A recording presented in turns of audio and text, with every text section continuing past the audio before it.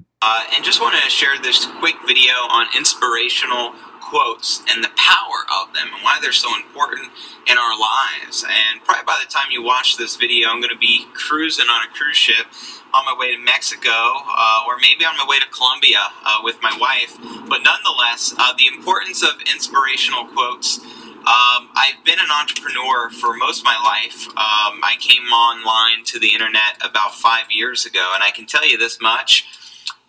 Motivation is not everything. It's about taking action and making things happen. But it's been the inspiration from positive quotes and things that actually uplift you day to day that have got me through the rough times. Because there have always been phases in my career, where I've wanted to quit.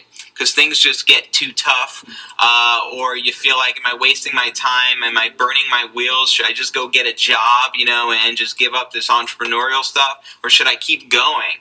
And one of the things inspirational quotes have done for me is kept me in the game. Kept me active. It kept me believing in myself, and belief is so important.